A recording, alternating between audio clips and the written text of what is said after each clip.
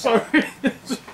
Good day, YouTube. Welcome to another episode of the Albino Rhino beer review. James and myself again. As you all know, I am not a big fan of hoppiness, hop-head beers, the new way of doing IPAs. Neither's James, which is why I picked this beer out for him. It is the Garrison's yYard Pale Ale. It is dry hopped. It is 5.3% alcohol. God. It's brewed in Halifax. Used to like that city. Alright, Internet, take bets now on to when the first take of the Albino Rhino beer review is going to happen. Well, I'm guessing this is not going to be as hoppy as their Imperial IPA, which I didn't like whatsoever.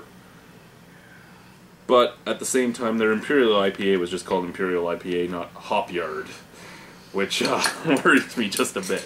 Yeah, if there's anything I hate more than a hoppy beer, it's anything dry hopped, for fuck's sakes. Well, here we are. Hey, it's filtered at least, which would make it hard to be really dry hopped. Yeah, that's kind of mind-blowing right now, but you know what? Probably shouldn't even pour the rest. It's a prediction. Pour it all. Alright, okay. Alright. It's a nice color. Oh, sure it is. Yep. It's a nice looking beer. It doesn't have much head, but the head stayed so far.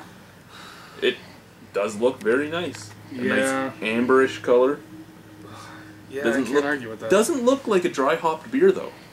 As I said, it's not cloudy. It doesn't really look like there's any sediment floating in there. It doesn't look like anything that's dry hopped, unless it was dry hopped differently than what you're used to, and it was dry hopped and then filtered still. Which is odd. It is. It's very odd, but I mean, they could do it. Well, that just means that this is probably twice as evil because they made it look like a regular beer, and you're still going to get punched in the mouth by a bunch of shit. I'm punched in the nose right now. God's sakes! All right, well, you know what though? It's not just hops. There's no. That actually makes me very, very excited that this might be okay because it smells rounded. You get the malt. There's some nice sweetness to it. It's a little. What type of malt is that? It's It almost smells like. I'm getting blown away by his smoke smell. Oh, I'm sorry. I mean, there should be a wash station. No, it's not. No, you know what? Like, I can get some spruce. I can get the normal floral hops. I can get a little bit of the bittering hops. There is a nice bit of malt coming off on it, but it's sweet. It's not one of them. It's not like the molasses or caramel or chocolate or darks or anything like that. It's not any of the ones that you can just smell and know what it is right away, but it's there. Now, it doesn't say it's an IPA. It does say a pale. It's a pale. Is it supposed to be an IPA? Well, I wouldn't think it's an IPA because pale is its own style as well. Right. Because it doesn't smell at all like an IPA. That's why I was asking. I would probably say it's probably closer to an APA because it has so much more malt in it. All right. But, yeah. 5.3%. The smell has promise. I like Garrison's, but I'm just scared to drink it because I don't want to say it's really bad because Garrison's is a good brewery. Everything I've had from them has been good. But I just know. As I said on my last video with the Commander, I'm a malt maniac. I'm not a hop head. I want just all those beautiful flavors in there. I mean, I will drink hop flavors. I don't have a problem with the grapefruit and the citrus and the spruce and all that, as long as it's mixed right and isn't just put in to be a huge IBU bitch slap. But let's give it a shot. All right.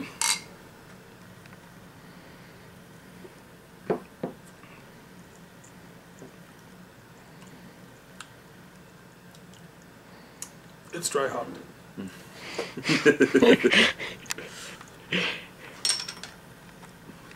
You okay? Alright. Yeah, I'm okay. You're right, you can tell it's dry hop. Yeah, it's there, for sure.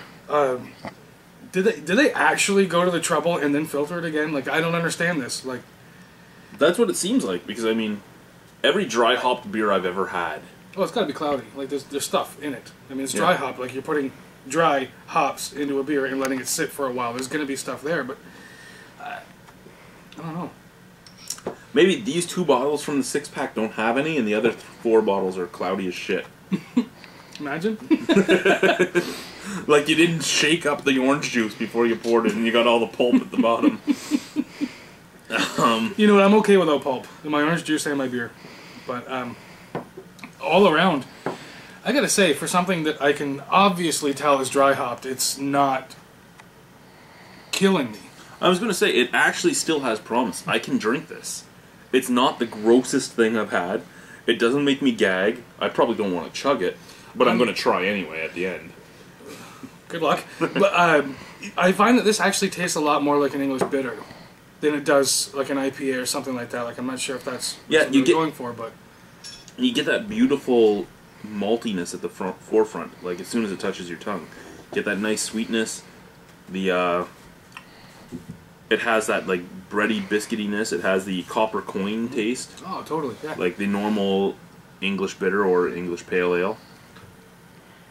Well, original India pale ale, I should say. Before it traveled. Before it became what it is now, yeah. Which is hop it as much as you can. Yeah, this is a much more well-rounded beer than I was expecting, like, without a doubt. And the color and everything else is beautiful. Yeah, I mean, if the viscosity is pretty nice too. If you're not a crazy hophead, then but you do like it, this is an amazing beer for anybody who likes that kind of thing, because it's, like I said, it's a lot more well-rounded than the IBU Maniac IPAs and stuff like that. But I mean, it's still not for me, but I'm gonna drink it. Like I am.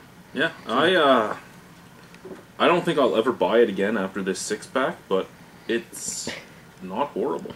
Mm-hmm. Well done, you bastards. Yeah, you did an okay dry hop beer, even though it confuses the fuck out of me when I can see boy chock through my beer. Yeah, I don't get it either, but I'd probably put it at a I'll say a 6.25 out of 10, because again, I will never buy it again, but there's nothing wrong with it. I can easily drink the last 4 that are here. I think only because the reason why we were confused about the appearance, it might be the only reason I wouldn't give it a much higher score. But also being me, the fact that I've had this much of it, I gotta go a little bit higher because it's making me drink it. It really is. I'm probably gonna give this probably about a 6.5, and I'm gonna drink it. So wow, yYard, not the terror I thought it was gonna be at all. I was all excited too when I pulled it out of the fridge. I'm like, this is going to be great. James is going to make funny faces. He's going to gag. He's going to... Didn't work. That makes me sad too. Sorry, guys. Cheers. They do a jalapeno beer I'd really like to get. Jalapeno? Yeah. You gotta be fucking kidding me. No, they do a jalapeno beer. Oh, man. Somebody in Maritimes, send me a bottle of the jalapeno beer. Two Yes. bottles. 2 bottles. Because I really, really want it, and the guy I usually do beer trades with, El Hartlock or Lee, tells me it's really hard to find, and I know he's not right in Halifax. Somebody in Halifax, find one for me. Anyway, 6.25, 6.5. Thank you for watching the Albino Rhino beer review. I don't know if I should do this or not. I'm not gonna. You're not going to? No. It's a trademark at the end of my reviews. I probably should. Well, if it comes right back out, no big whoop. If you're gonna spew, you could spew in the box. Oh, please don't. Yeah, I'd rather him not, but... Okay, we're going to do it. I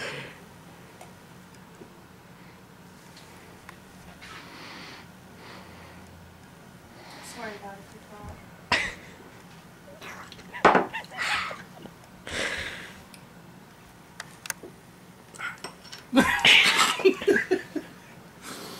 Oh, why did I do that? I don't know. Oh. The internet made you do it. Oh, my gut is rotting right now. Oh, no. I'm good. Bye, guys. See ya. I'm crying.